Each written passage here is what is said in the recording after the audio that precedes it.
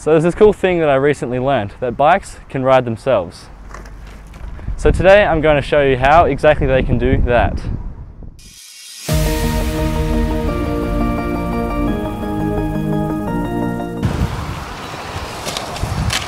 So one common misconception about how bikes stay upright is due to the gyroscopic effect of the wheels. While it is there, it's not enough to keep it upright. The gyroscope effect allows for steering of the bike.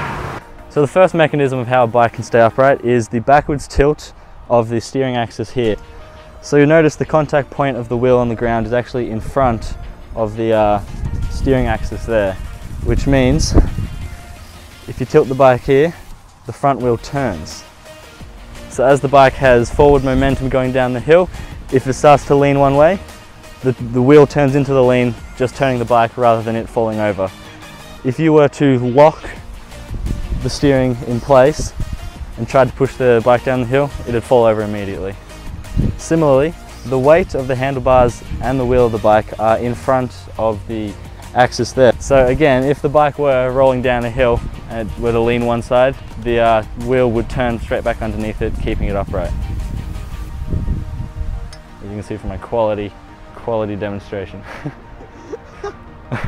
And lastly, as I mentioned before, the gyroscopic effect.